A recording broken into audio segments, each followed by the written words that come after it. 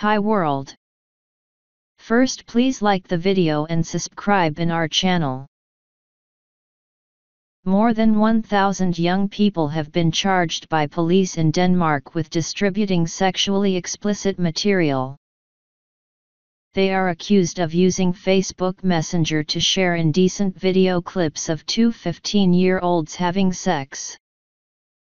Police said it could amount to distribution of indecent images of children, as the two people filmed are under 18.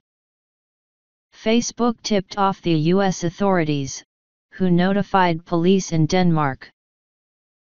1,004 young people from across the country are facing charges after allegedly circulating the material via the messaging app in autumn last year.